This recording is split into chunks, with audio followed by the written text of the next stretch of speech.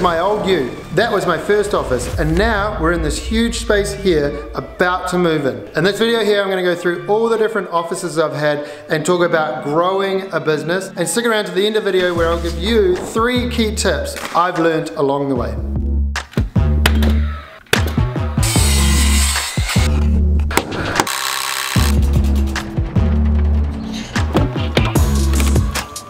Welcome to the mobile office, also known as the ute, typical builder's ute. It's a little bit dusty, but this is pretty much where I've been working out of for the last year or so. When you're first starting out, working out of a ute makes a lot of sense. It's dry, it's mobile, you can go from site to site, you can sit at site and make phone calls from your ute relating directly to the site you're on.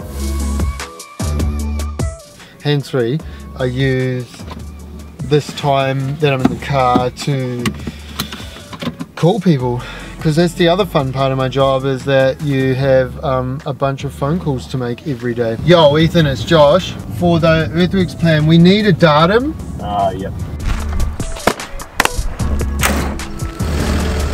And when you've only got 1 or 2 sites on the go, that makes a lot of sense. This combined with the dining room table and a laptop is a perfect starting out setup. Let's face it, you don't need a lot when you're starting out. You can do client meetings in cafes or on site. You can take prospective clients to an existing site and they love seeing you on site doing real work. Heck, you can even take your laptop to the library if you need to, and that served me really well for the first year of being in business.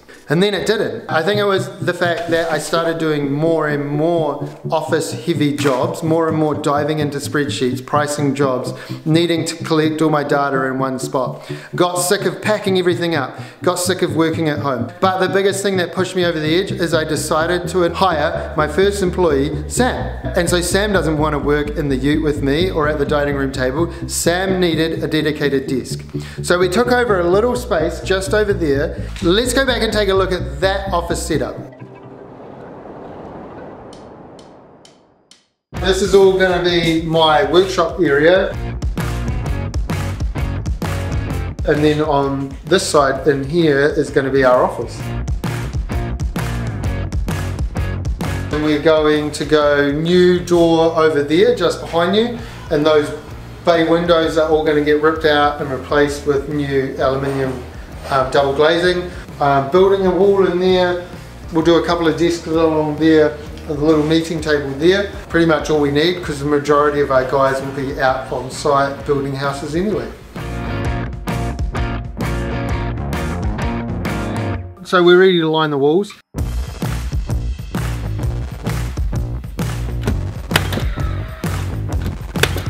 I've got a bunch of these linear oblique offcuts. They're about 1 meter long, you can't really use them for anything. So I've come up with this idea to minimize the waste, to minimize chucking these in the bin. We're going to stack them along the bottom half of the wall here, and then the top half will be a birch fly sheet. Up on the ceiling, we're going to keep the beams exposed and just spray paint that all white.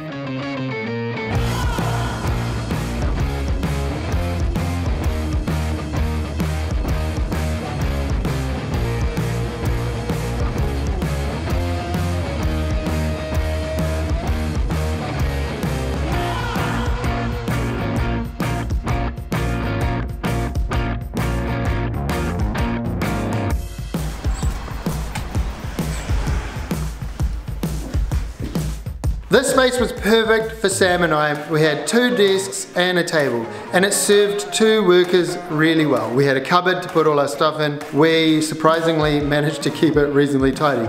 We were super excited, we were pumped about the growth of the company, and we just came to work every day fizzing to make videos. Should we make a video today, Sam? Yeah, it's Monday. Because Sam was in the zone with his headphones on all day, I could make phone calls without interrupting him, without him interrupting me, and it worked really well. It was a great setup. And Nicole came on board. I reckon we should talk about how our weird project coordinator revealed. So now it was Sam, Nicole and I. We had all 3 desks along one wall, still was working okay. Still had the room for the table, but starting to feel a little bit cramped, especially when we were having meetings. It started becoming a bit of a juggling act. We'd have to tell Nicole not to breathe or type while we're filming. Sorry, we've just got the world's loudest notifications next to us.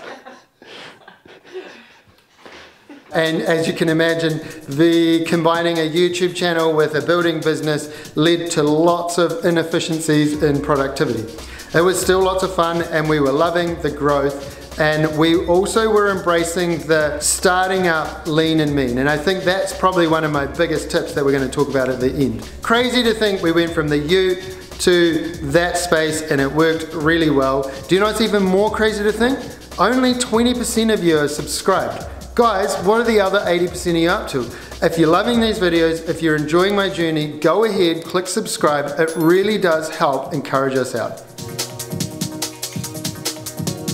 So about a year into the 3 of us working in that space, we decided we needed to expand again.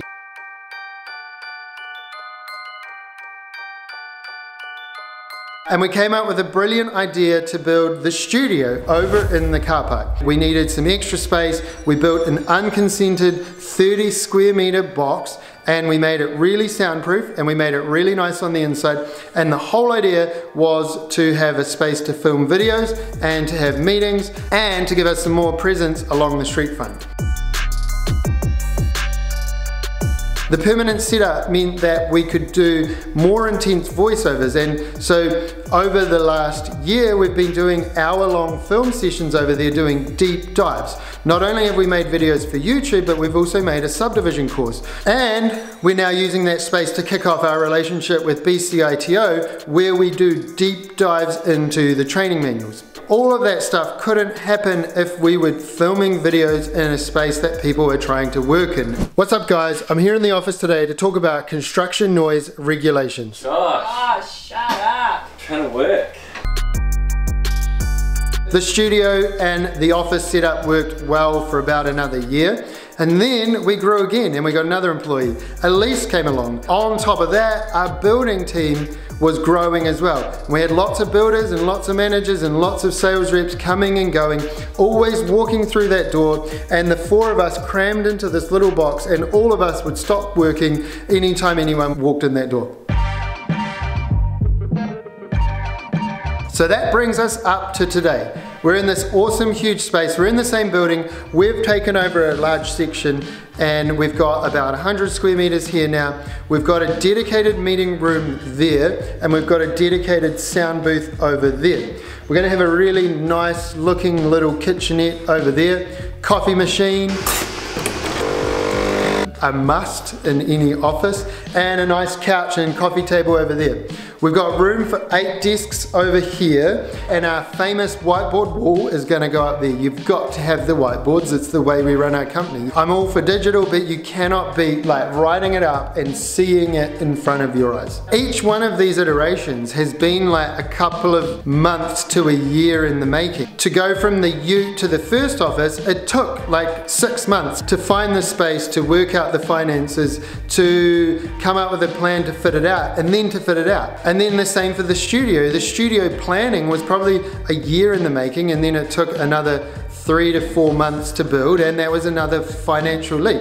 On top of all that, we used to have this area here as building materials. We had a garage door over there and you could get in, and we would just shove building materials on. And then we went and got the shipping container and created a yard space for all of our formwork and all of our waratahs and pegs and braces and all of that stuff. We have just collected over the 4 years or so of running this business. But I've also collected a lot of knowledge, and as promised, I'm going to give you 3 tips if you're embarking on a similar journey and you are in one of these phases of growth.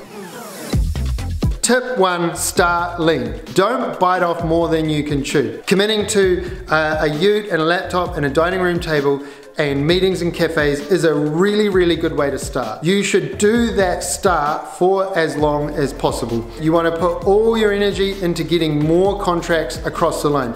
Don't get distracted with a 100K office fit out at that phase until you know you've got the business and the consistency to back it up. Even with this new fit out, we are staying lean, we're doing as much as we can in-house, we're hustling deals. We want it to look cool, we want it to feel amazing, but we don't want to spend $1 million on it. Tip 2, future-proof. Once you've got through that startup phase, start to plan for 3 to 5 year periods. When we took over that first little box, I could see myself being there for 2 to 3 years, and so I committed to doing a nice little fit out, I committed to building it well, and I knew that I could get 4 desks in there. I knew it'd be a squeeze, but I knew that the company could grow from 1 to 4 people and that we could use that space to make that happen. What you don't want to get caught up in is changing every year, because it's a lot of work, it's a lot of effort. You want to do it once, and then you want to know for the next 2 to 3 year period that that space will serve you well. Which brings us to this space. This space is our next 5 year plan. And tip 3 is don't bite off more than you can chew. Be conservative. Like, yes, everyone wants an epic office space. Yes, you want it to look and feel amazing, but remember that this space here is secondary to the work you do out there, and that everything you do here is to serve that work and to serve your clients. And so my clients' work is not done in here. My clients' work is done out on properties around the Hutt Valley. And so each step of the way, I have done a conservative little jump with 2 things in mind. Controlling my overheads. I don't want to commit to a huge lease that then cripples the business, and being conservative with how much I'm spending on the office fit out. It's all about finding that sweet spot on the curve. Again, you want it to be epic, you want it to have enough room, you want it to last 3 to 5 years, but you don't want it to cost too much, you don't want it to be an exorbitant amount of rent, and you don't want it to suck up all of your time and energy at the expense of running your business out there.